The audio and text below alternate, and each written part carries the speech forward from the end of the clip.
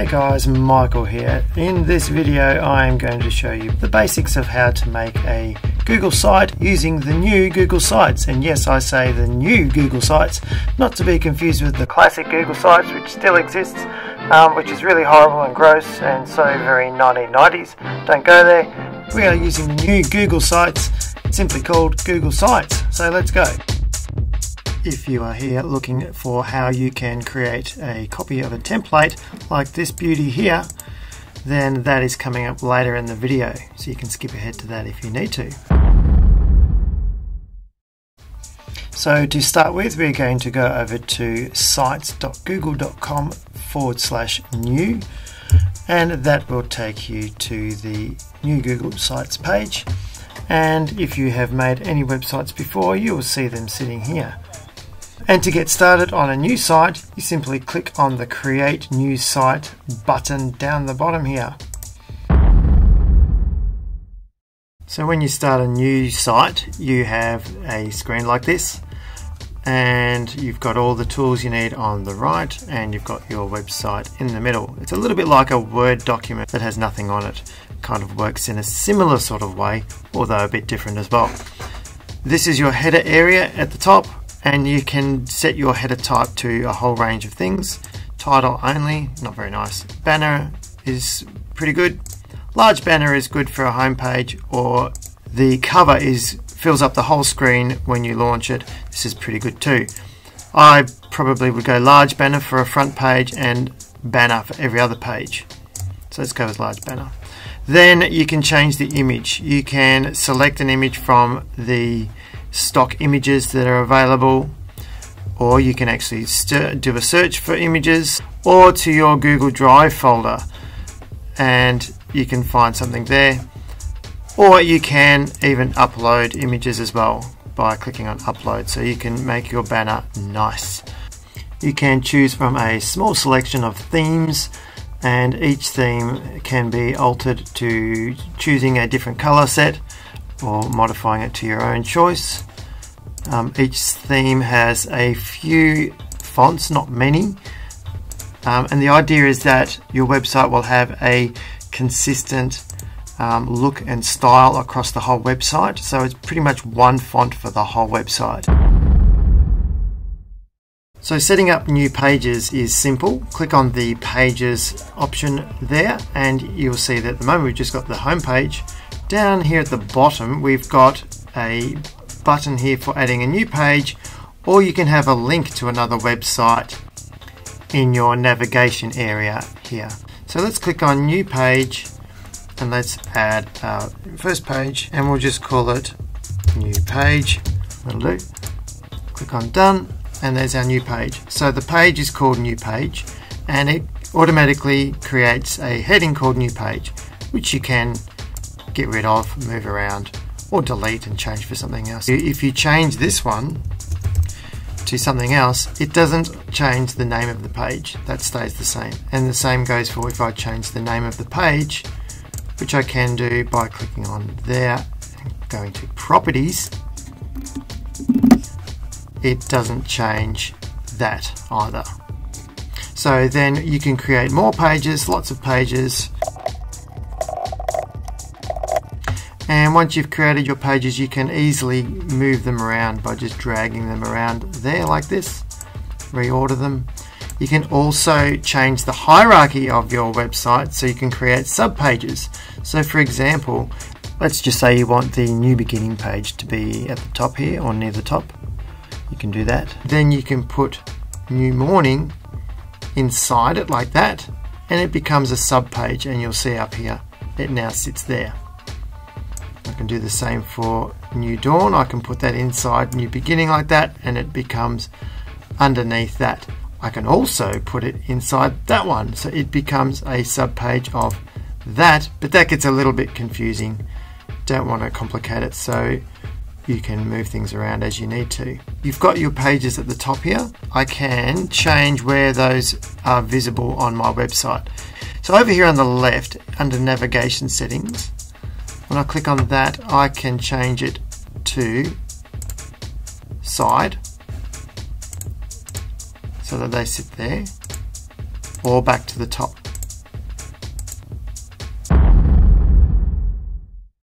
So adding content to your website is super easy. So underneath the header, we want to add maybe some writing or a picture or whatever. Just double click and it brings up this little wheel. You can get those same items there from over here as well if you don't want to double click. But the first one is the text box. It's in the middle, probably because it's the most common. When the text comes up, you've got some limited options at the moment. And notice that the theme color comes through on the heading text as well. I can add more underneath. So I can move text around, change the order. I can join text boxes together like that. So now they are one. And I can move them around. We can resize the text boxes like that. What did I do? I separated them. If you click on one individually, you can separate them out again. And you'll notice here on the side that there's different sections. The way it works is the website is divided into horizontal sections that I can grab from here and swap them around. So I can put as much content into that section there as I like. And if I want to move things around, I can. If I want to duplicate a section, I can. If I want to change the background, again, the color is based on the theme color that I've chosen. You can do all those sorts of things. You can delete entire sections. So when you resize an object, you'll notice these lines come up, these vertical lines. This is like the vertical space within each section. Inserting images is easy. You can do it from here. You can upload or you can select from the web. You can do that from here as well. Double click, images. You can also just drag in images off your computer as well, or copy and paste them from the web, whatever you want to do. You don't have to click on the image button to do that. Moving images around is easy. Moving them between the different sections is simple enough. You can also resize the images. When you do that, you can click on the uncrop button and it will resize it back to normal shape. You can crop it in that way. You can crop it this way. Lots of things you can do with images. You can make an image a button, a linkable, clickable button by inserting link on the button here like this. You can insert it to an existing page on your website, or you can send it to a actual website. To help you set up content on your website, there's these layout options here that you can just click on and they will appear in their own section. When you click on one of those, you can add an image, you can add a YouTube video, you can add a calendar, you can add a map from Google Maps. Lots of options there, and it gives you these little text areas as well to put in underneath. You don't have to stick with it once you've put it there. You can change things around if you want to. There's nothing stopping you altering them. They're just nice, quick little layout helps to help you make your website look really nice and snazzy. There's lots of things down the side here you can include. Collapsible text is interesting. Table of contents is okay. Image carousel is quite good if you want images to rotate through one after the other. That's quite good. You can add buttons, fairly simple buttons with text, and divider lines are nice and easy. YouTube videos, like I said before, you can search for a video on YouTube. Actually, when you are on YouTube, you can copy a link and come straight back to here and paste it straight down. You don't have to go via here. So there's options. One of the most powerful options in Google Sites is the ability to embed other Google documents into your website. So if I click on slides, for example, it'll bring up my most recent slides and I can add them in quite easily. So let's just add that one in. And that is now embedded into the website. At the bottom of the website there is an option to add a footer, which means whatever you put in that footer will be on every page of your website. At any stage you can preview your website to see what it would look like on different devices. So up here the preview button gives you these options. This is what my website would look like on a desktop computer. This is what it would look like on a tablet.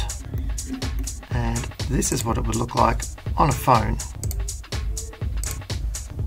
Notice how the content on your page will shift around depending on what device it is being looked at on. So be aware when you're designing your website what it will look like on different devices depending on who your audience is.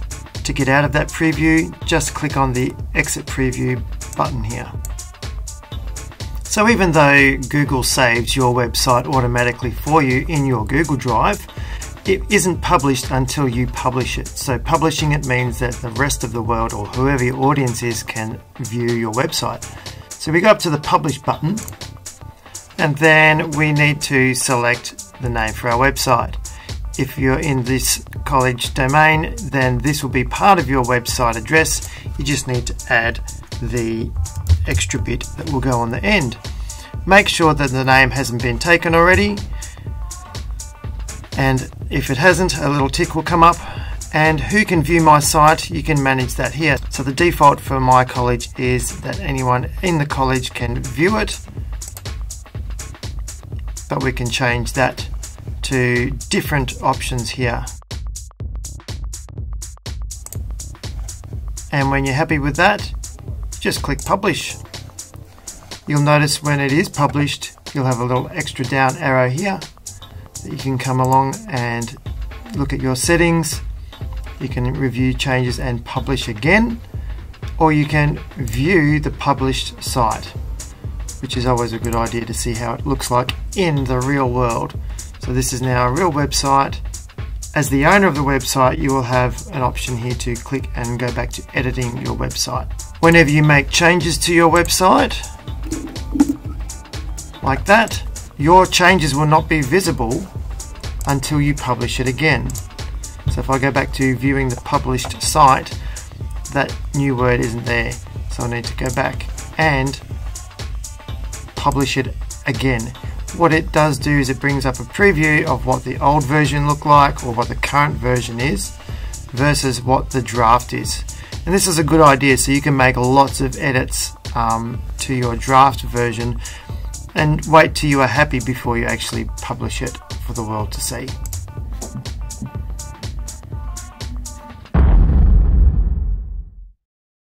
If your website needs to be a collaboration with others, you can easily share your website with others by adding people as contributors. So I can invite people here with their email address, and I can decide whether they can edit or just view the published site. But editing is the option we're looking at here. All of this comes in handy when you have a template site that you need to duplicate and edit. So let's have a look at that in more detail. So here we have a website template that has been shared with me. It's got lots and lots and lots of pages, and it would take a while to have to make that for yourself. So I can make my own copy of this. So let's just say your teacher has made a template for you, or a colleague has made a template for you to use.